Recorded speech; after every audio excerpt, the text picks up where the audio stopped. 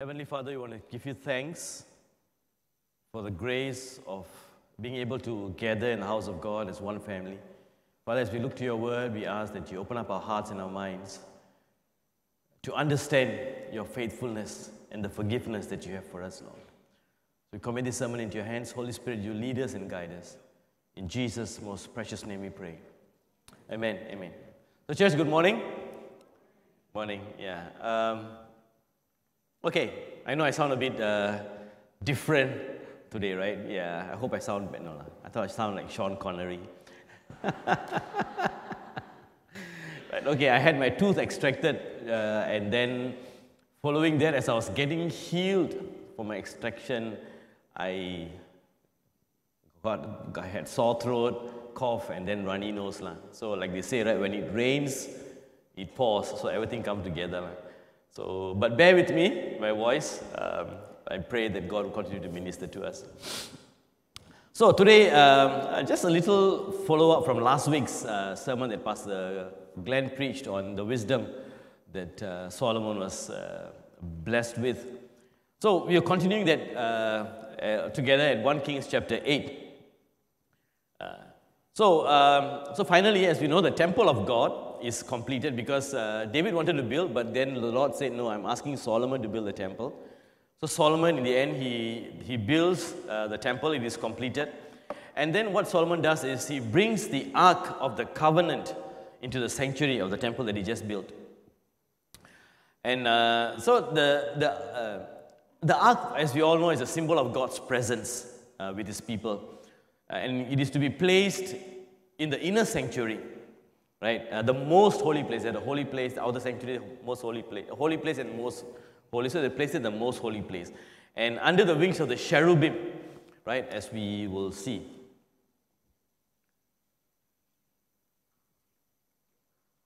Right, okay. Right, it was supposed to be placed under the wings of the cherubim.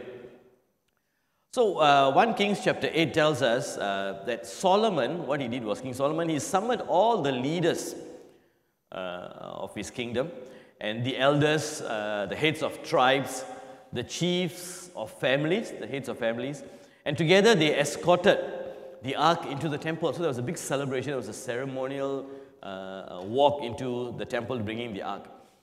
So the priests, they were tasked with carrying the ark, and then the Levites, they brought the tent of meeting and all the other sacred furnishings into the sanctuary. It says here in 1 Kings chapter 8, verse... All right, 10, 11. And then we see that when the priests withdrew from the holy place, the cloud filled the temple of the Lord. And the priests could not perform their service because of the cloud. For the glory of the Lord filled the temple. So a cloud came upon that place. And this is not the first time it has happened. We see this same phenomenon happening at Exodus. All right. Happened when Moses completed the tabernacle. The scripture tells us that the cloud covered the tent of meeting and the glory of the Lord filled the tabernacle. So the cloud is visible. Excuse me. The cloud is visible. The cloud is a sign of God's presence. His glory fills the temple.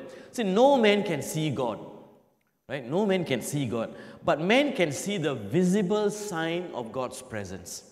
And that was the cloud. So Solomon praised God. We see that in 1 Kings chapter 8, verse 14 and 21. Solomon then stands before the altar of the Lord in front of the whole assembly of Israel and offers this prayer of dedication that Edwin just read for us from 1 Kings chapter 8. He prays this prayer. So two things we can reflect upon from what Solomon prayed, this prayer of dedication. And emphasis on God's faithfulness. First one is on God's faithfulness, right? So when Solomon first praised God, his words were, "Praise be to the Lord, the God of Israel, who with his own hands has fulfilled what he promised with his own mouth to my father David." And then again, he says God kept his promise. The Lord has kept the promise he made. And then in the prayer, He says, O Lord, God of Israel, there is no God like you in heaven above or on earth below. You who keep your covenant of love with your servants, who continue wholeheartedly in your way. You have kept your promise to your servant David, my father. With your mouth you have promised, and with your hand you have fulfilled it, as it is today. Again, God kept his promise, his covenant of love to Israel and his word to David. Again, the words, right? It says, with his mouth he promised. God with his mouth he promised, and with his hand he fulfilled that promises. So God said it, and then he did it. God said and he did it. So ours is a promise-keeping God. What he says, he will do. He promised and he performed, right? As we see today also.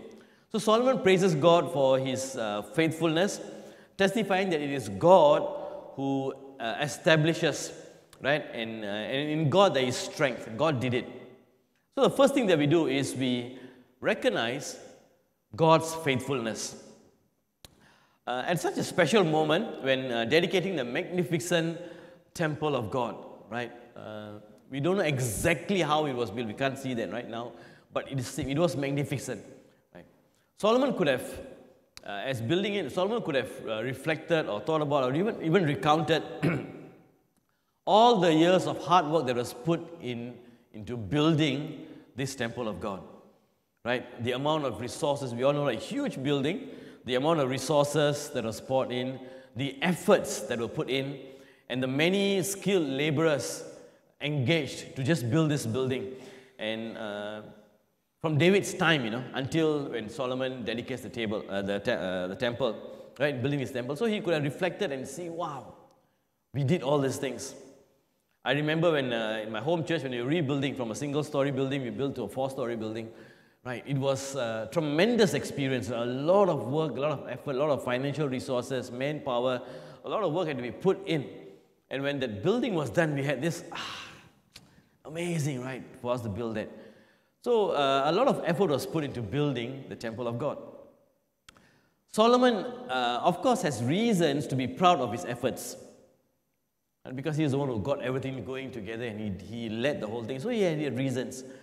And I'm not sure exactly how many years, but I think it's about 7 years of hard work, and now this great achievement, right, is completed after all the struggle. And yet Solomon, the only thing he sees in this whole building, the completion of the building, right, the achievement, right, the only thing he sees is the faithfulness of God.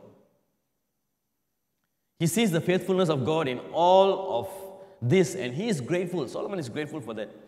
He did not assume that this was the result of his capability or his wise planning or because of the wisdom that he was given, nor his talents or great leadership or the resources that were at his disposal. He didn't assume that it was because of that. But then again, which can be true, right? Looking at his great building, we look at it, yeah, he can boast and say, well, a lot of people were involved, a lot of time and money, and I had to get everything organized and all that. He could have boasted about his achievements. He could have, but he didn't.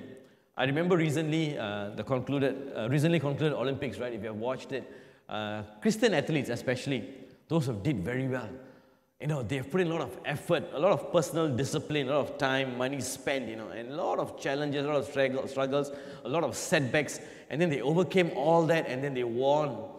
And if you listen to their interviews, every one of them that I heard, they always gave glory to God and said, this was possible because of God. They didn't say my effort, my discipline, my training. They didn't say, they said it was purely because of God and God's grace. And the same thing with what Solomon was saying also.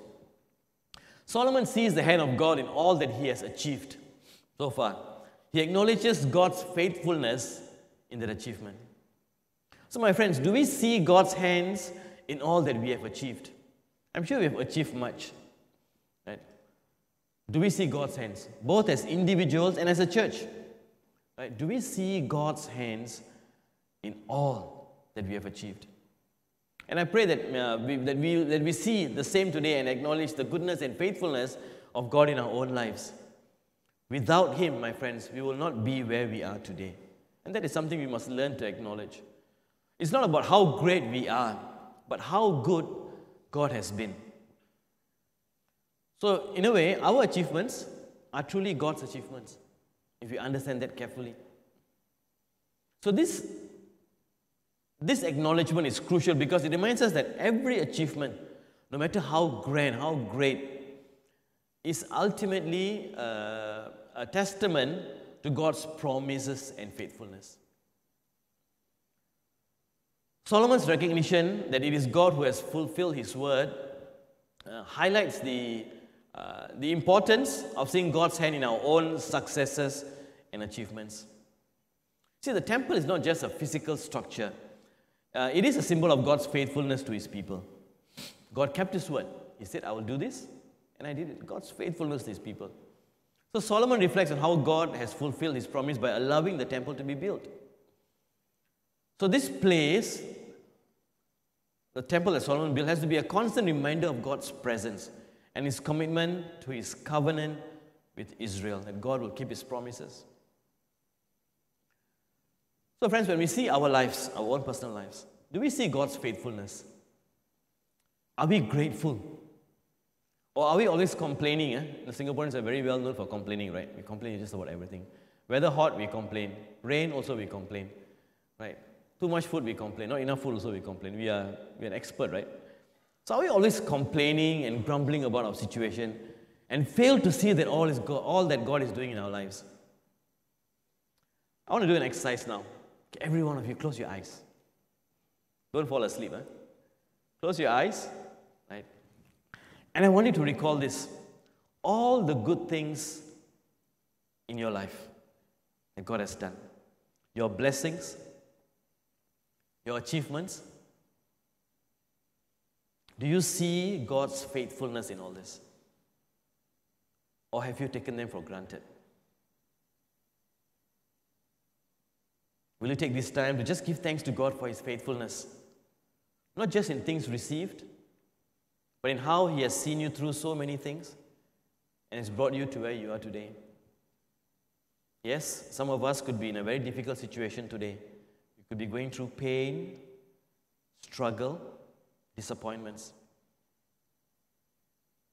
But I'm sure you're able to look beyond that situation and see his faithfulness. Can we just take a moment?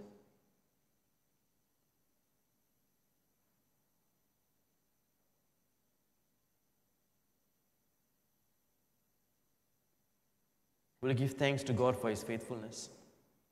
Will you acknowledge his faithfulness to us? Okay, you can open your eyes now. Right. So once again, good morning. Yeah. So continue to do this. Continue to remember God's faithfulness in our lives. So Solomon's recognition of God's faithfulness serves as a powerful lesson for us today, right? It calls us to acknowledge God's role in our lives. So just as Solomon acknowledged God's role in the completion of the temple, we are called to recognize and thank God for his role in our lives and achievements. It also calls us to trust in God's promises. Solomon's prayer invites us to trust in God's promises and to see his hand at work in our lives. Even when we face challenges, we can be assured that God's promises are steadfast. I met, just recently, I met two interesting people just this week as I was preparing this sermon. So one of them was my former youth, one of the young lady now, a former youth girl, now married with children. And then she was telling me how challenging it was for her the last few years. First, I know her dad. Her dad had went through a major brain operation, and then he had to be taken care of. And she was the main caregiver. As a daughter, she was caregiver. She was telling me how she went through a difficult time, and she was almost suicidal during that period. And then she overcame that. And then she got married, and then just a few months ago, she gave birth to a beautiful daughter. And during that pregnancy, she had a very difficult pregnancy. And then she was saying it was so bad that the doctor gave her an ultimatum. You choose. In this pregnancy, who lives, you or your child? She had to go there. She was just sharing with me that you had to choose either you or your child. It was that bad. It was so frightening for her, very scary. But you know what? God saw her through. And both survived that pregnancy, and both are alive and well today. And talking to her, she had no bitterness, she had no anger. And all she said was, God has been faithful to me. In this pain that she had go through, she saw God's faithfulness. And that is what I want to encourage us also. Sometimes we go through difficulties and we go through challenges and struggles.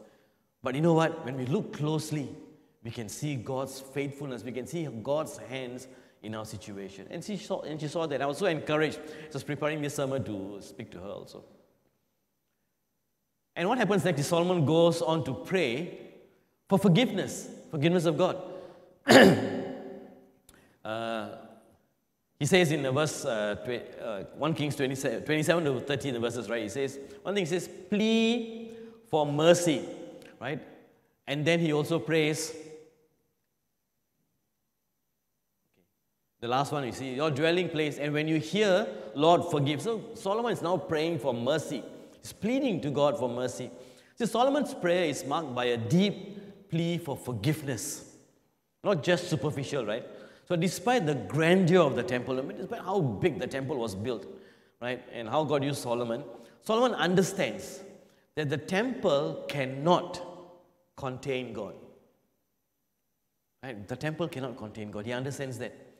And that human sin, right, it necessitates God's forgiveness, divine forgiveness. So he prays.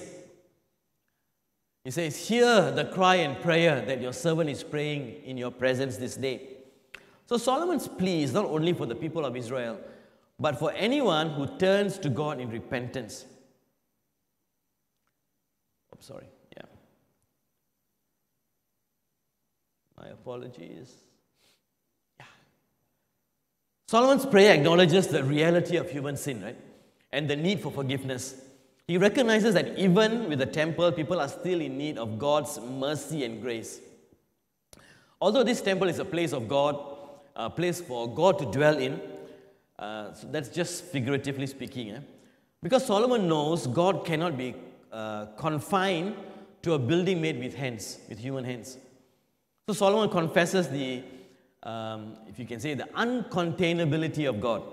That God cannot be boxed in, He cannot be contained just within the temple. So that's the greatness and the majesty of God, if you can understand that.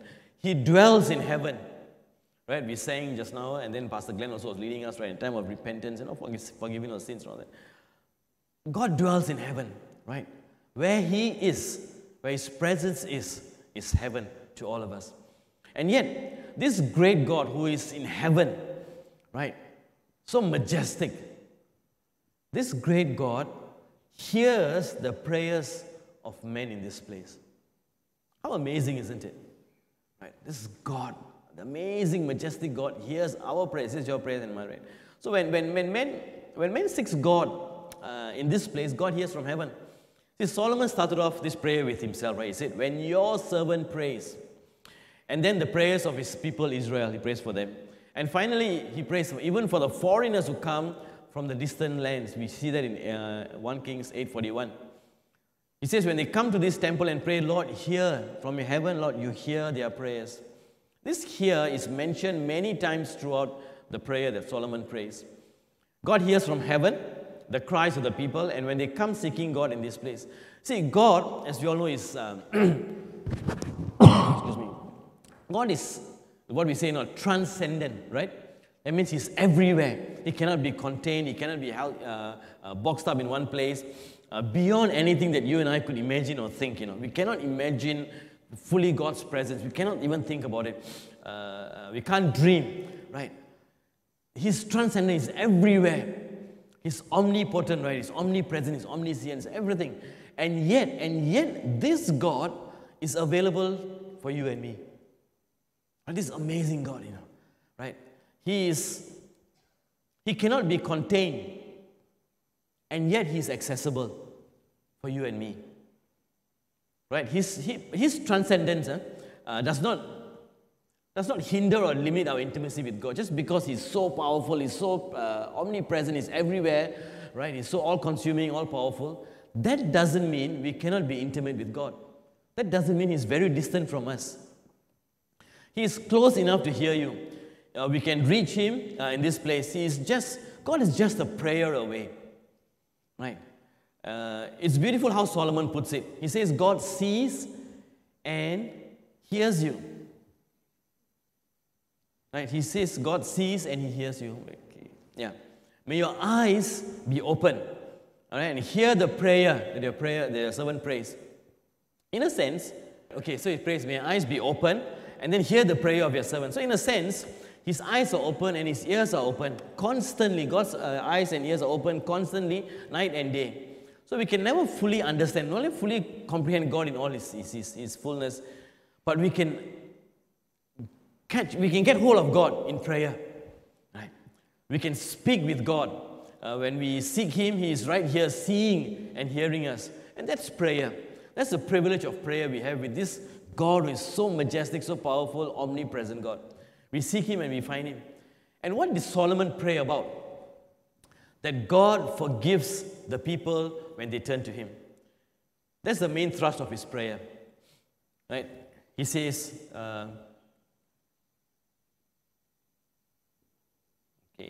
Okay, no, I think the slide is a bit off.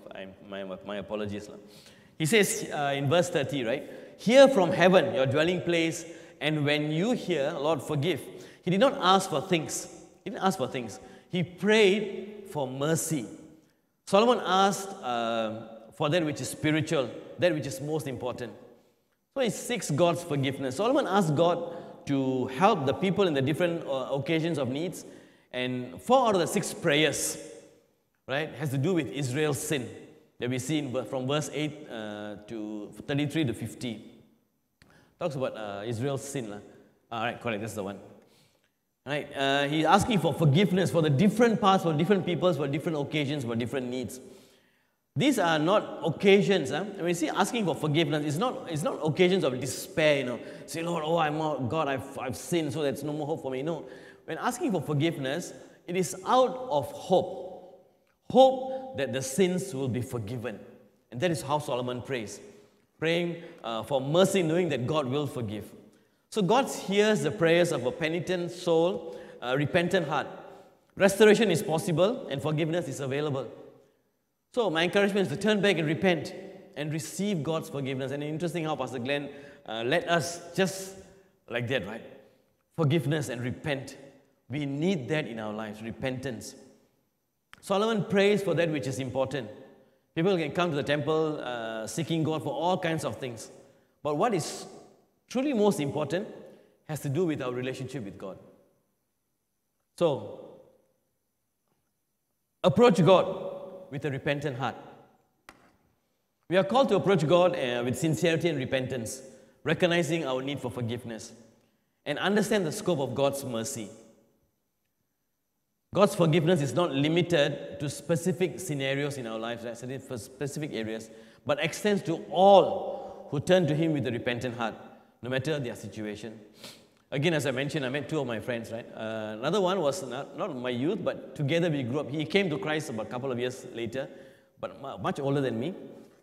He was a very good worship leader. I loved the way he led worship in my home church. A very good singer. He led worship very nice, very vibrant person. And even at one time, in the church drama, Good Friday, he acted as Jesus Christ. Right? Very talented brother, and I love that brother very much, and very encouraging also to me in many ways. So when I met him on Monday, right, I met a very broken man.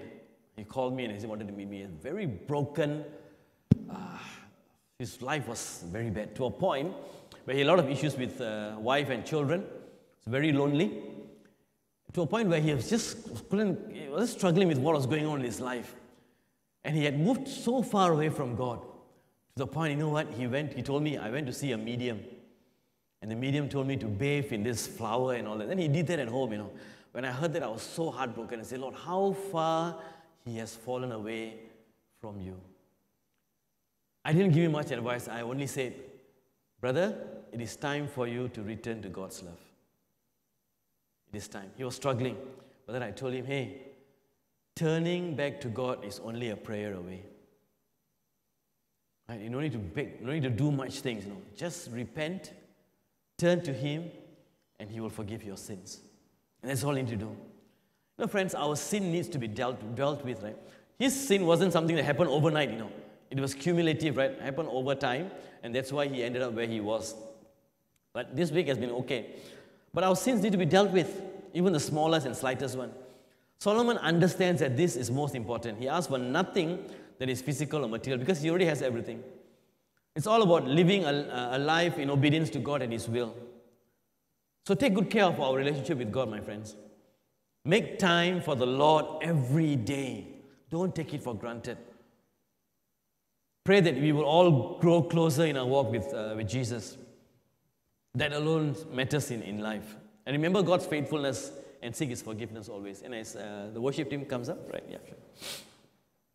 See, the dedication of Solomon's temple, as described in 1 Kings 8, provides a very deep understanding of God's faithfulness and the necessity of forgiveness, the need for forgiveness, and the boundless nature of His presence.